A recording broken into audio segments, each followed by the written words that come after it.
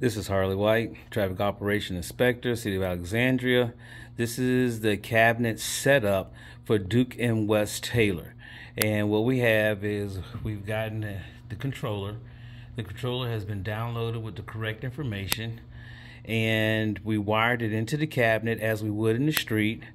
And this is the display showing all the movements that would normally go in the street. And so right now we have phases 5, 2, and 9, which means they're on eastbound. They just went red. So now what we're going to have is we have phase 6, which is going westbound, and we have phase 1, which is concurrent right turn. So it's the right turn going westbound on Duke Street. Now that's going away, but the right turn is still up.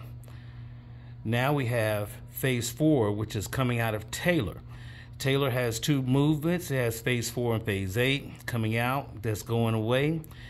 The movements are ending, but we have the green that you see lit up is a concurrent right turn for the ramp going to Telegraph Road. It took a minute to get it situated with traffic engineering and traffic operations. We got it. The program worked out. I got the wiring taken care of at the bottom of the cabinet, so we know what goes where. We know what load switch needs to go where.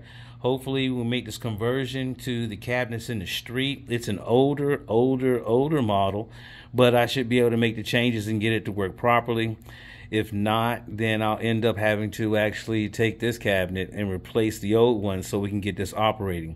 So in doing this, it's not a simple matter of just having an idea and deciding this is what you want to do, but there's a lot of intricate details beyond the theoretical that needs to happen so the applicable can manifest itself. So that's where we are. We're moving real quick to getting what we have to get done.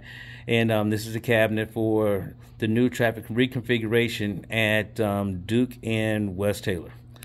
Traffic operations, we're out.